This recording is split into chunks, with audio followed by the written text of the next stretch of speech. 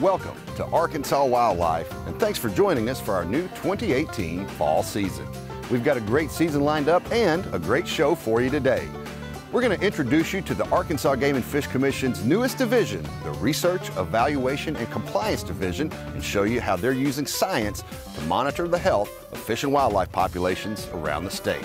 A little later in the show, we'll unveil a new feature we'll be showing you from time to time where we explore different facilities Game and Fish has across Arkansas. This week, we're headed to Fort Smith and the Janet Huckabee Arkansas River Valley Nature Center. But first, we want to show you a basic overview of the Arkansas Game and Fish Commission, a piece called Legacy of Conservation, exploring the agency's past as well as our present and future challenges. All that and this week's winner of a hunting and fishing license right after this break. Arkansas Wildlife is brought to you in part by Academy Sports and Outdoors. For all, for less.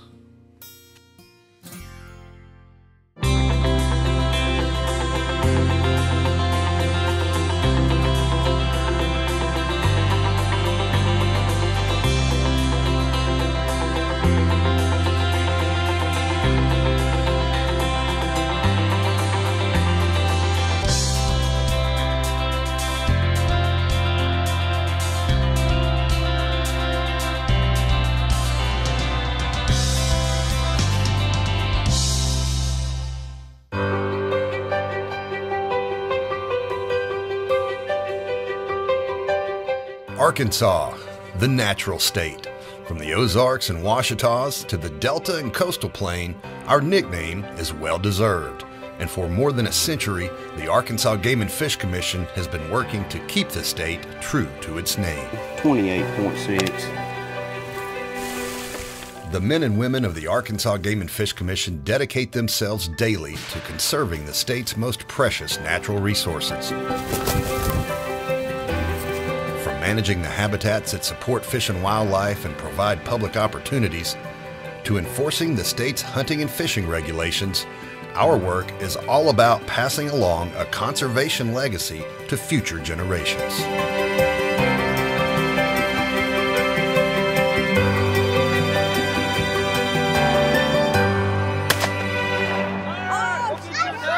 Go get your dog!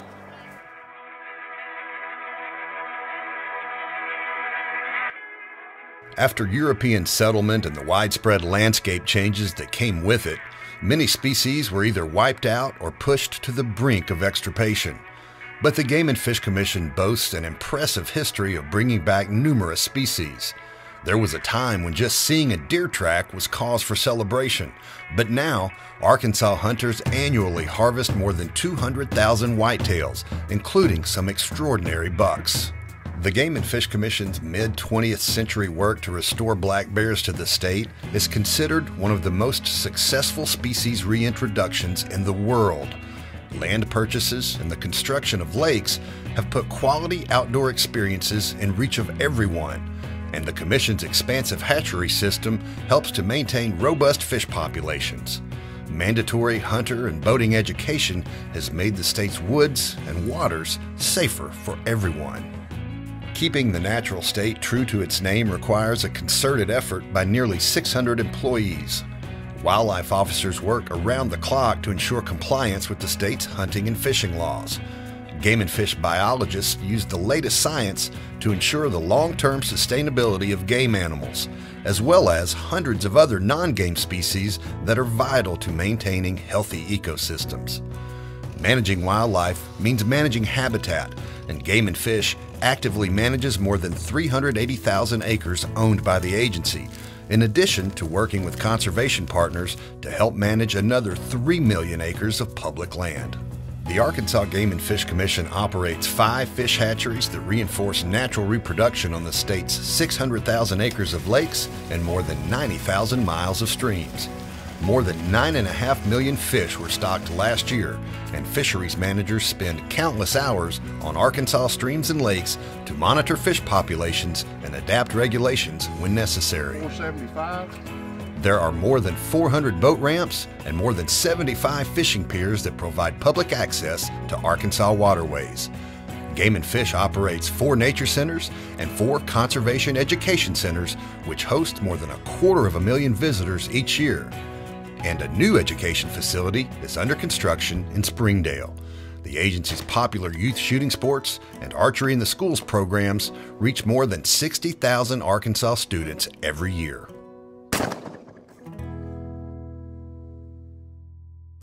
The Arkansas Game and Fish Commission is also working to meet present and future challenges. Since the 2016 detection of chronic wasting disease in the state's deer and elk, Game and Fish has tested thousands of whitetails and established regulations to try to prevent the spread of this insidious disease. The creation of a Research, Evaluation, and Compliance Division, complete with the agency's first wildlife health veterinarian, will help Game and Fish confront CWD and other fish and wildlife issues with the latest science and most effective methods.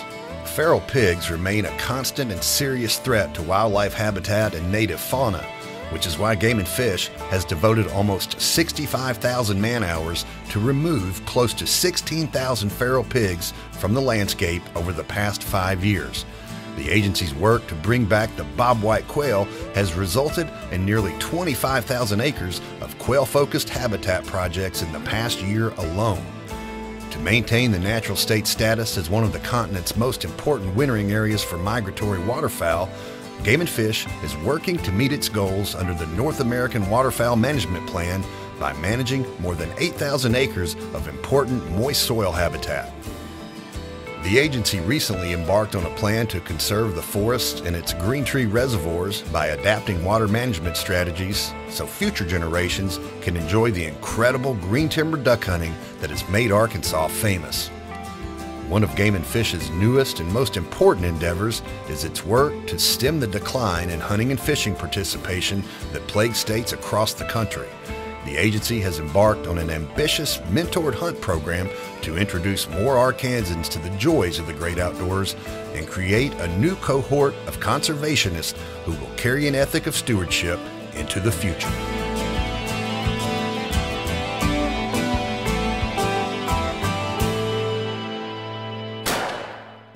Conservation comes in many forms. It's getting your hands wet on a cold winter morning to keep tabs on fish populations. It's teaching someone to fish. It's a dedication to service with the knowledge that the work we do today will ensure a better Arkansas for tomorrow.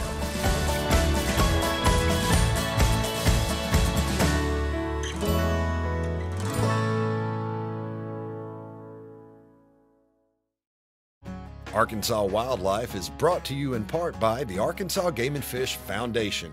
Support wildlife and conservation education in the natural state. Become a member today.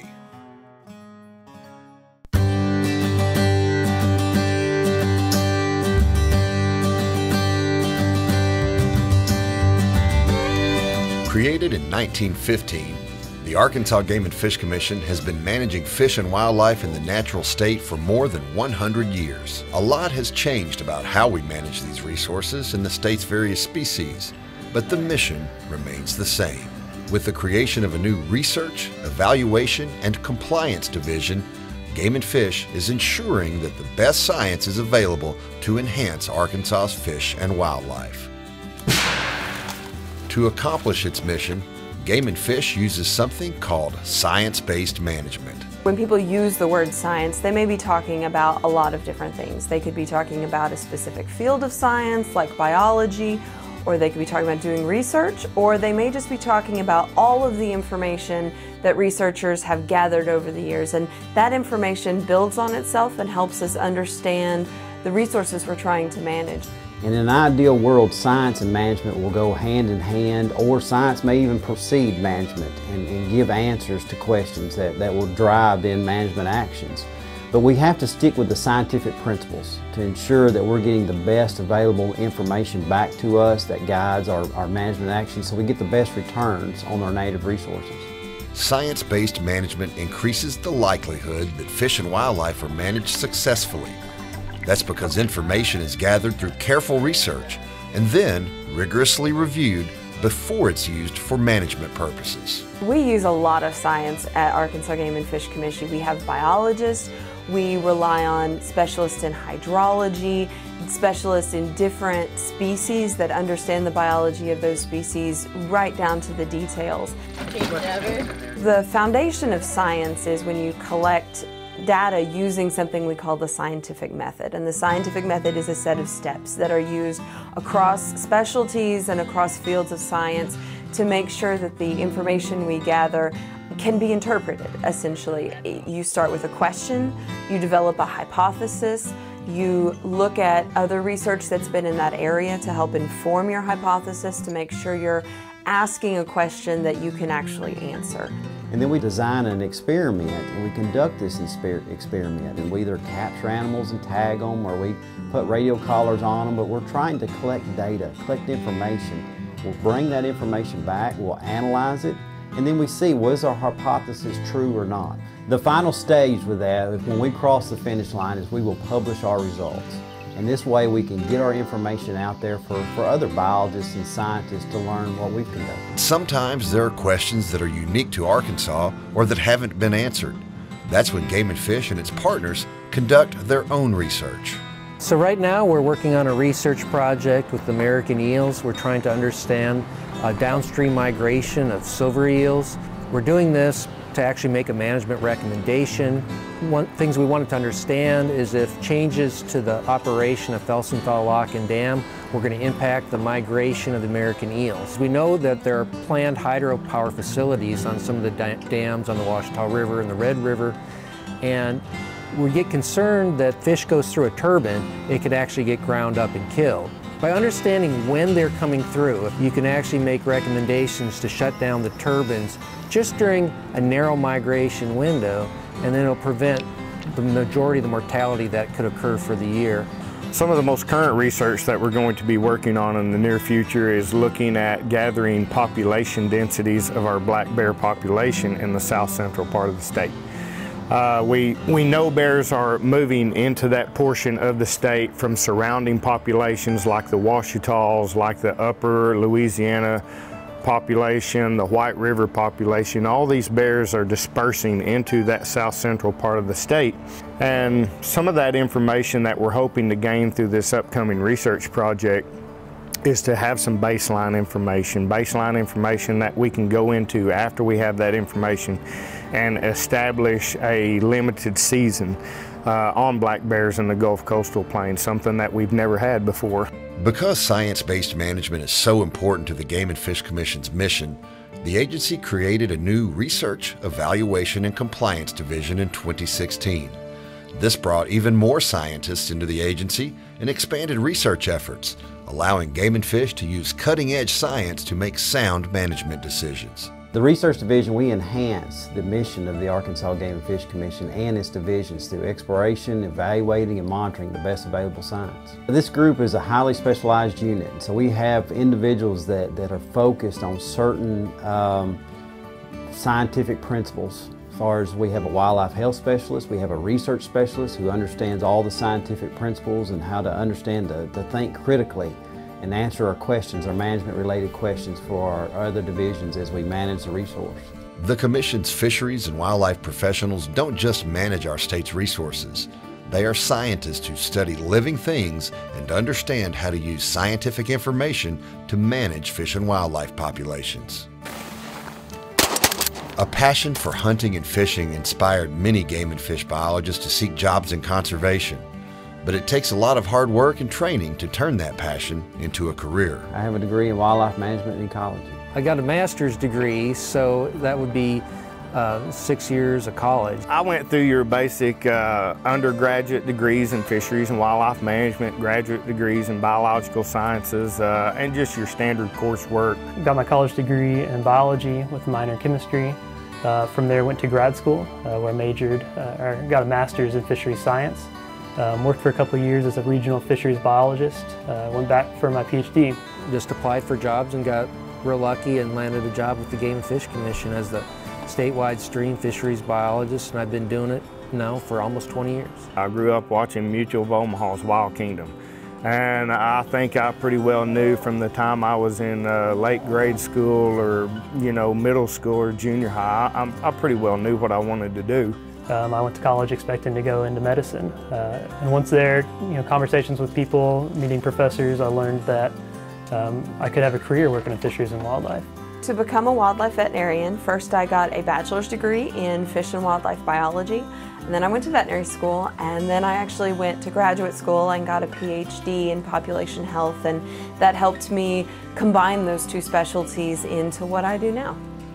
With the addition of the new Research, Evaluation, and Compliance Division, the Arkansas Game and Fish Commission will continue using science-based management to ensure that our fish and wildlife resources and Arkansas's outdoor heritage will be around for the next 100 years and longer.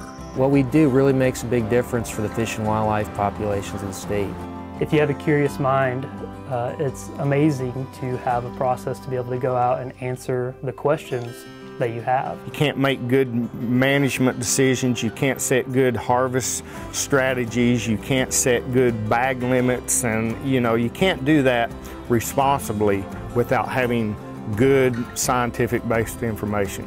I love science. Science is so exciting because you're learning something new. You have the possibility of learning something that no one has ever known before, and sharing that and having a better understanding of the world. When you look at science, especially in the wildlife and the fisheries fields, that means that we're learning about a wild animal. We're able to go out there, many times we're capturing that animal and we're collecting information from that animal. And so it can be exciting. It's not always sitting in a lab somewhere, it's not always staring at a computer screen, it's actually getting out in the field and enjoying our wildlife firsthand.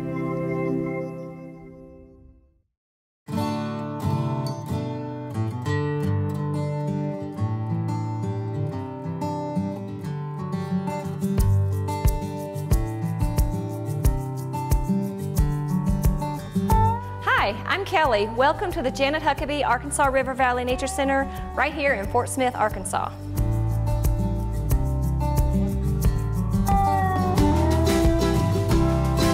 We are situated on 170 acres, and in that 170 acres we have our 12-acre Wells Lake. It is a wonderful opportunity for us to provide a lot of educational opportunities and fun opportunities, doing some canoeing and kayaking and fishing, and even studying macroinvertebrates here on the lake. Inside the building, we've got exhibits focusing on the land between the Ozark and Ouachita Mountains. So we've got specific geographical exhibits, as well as some animal-based exhibits talking about fishing and birds, things like that. We also have a room where it's dedicated to hands-on activities excellent for families and for kids to get hands-on what a beaver pelt feels like, or a deer skull and things like that. Also, we've got animals on display, a lot of reptiles, snakes in particular, to get a closer up look at. The school groups are an emphasis. We also provide lots of opportunities for families on weekends, and we have some evening programs. In the summertime, we do a lot of programming. Spring break is a huge week for us, so we take advantage of those opportunities when people are available and provide educational and fun activities for them to do outside. On the weekends, we do canoe and kayaks. We get people out on the lake. A lot of times it's a first experience for them to come out. We do archery on Sundays. It's an indoor archery range, so it's not weather dependent, so that's very popular. We also offer a hike on Saturday mornings. We feed an animal every day at 2 o'clock. And we also have an indoor shooting, the laser shot program. We do that on Saturday afternoons as well. There's a lot of people from the community that come and take advantage of the facility. We get a lot of grandparents bringing the grandkids. We do have the tackle loaner program, so you can just come out and check out a fishing pole and go fishing. I feel like one of our high points of our facility is to provide first experiences. We give a wonderful, safe environment to try out some new things outside. We'll get people come back and say, oh, it was because of that program that we did that we now bought some kayaks and we go out, every so often and enjoy that. So it does provide a lot of satisfaction for us.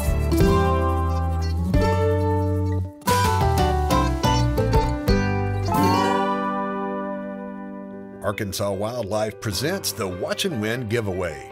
During each episode of Arkansas Wildlife, we'll give away an Arkansas resident hunting and fishing license. At the end of this season, we'll be giving away $500 worth of hunting gear with everything you need for your next hunting adventure. It's all provided by Academy Sports and Outdoors. Visit the Arkansas Wildlife webpage and enter at arkansaswildlife.com.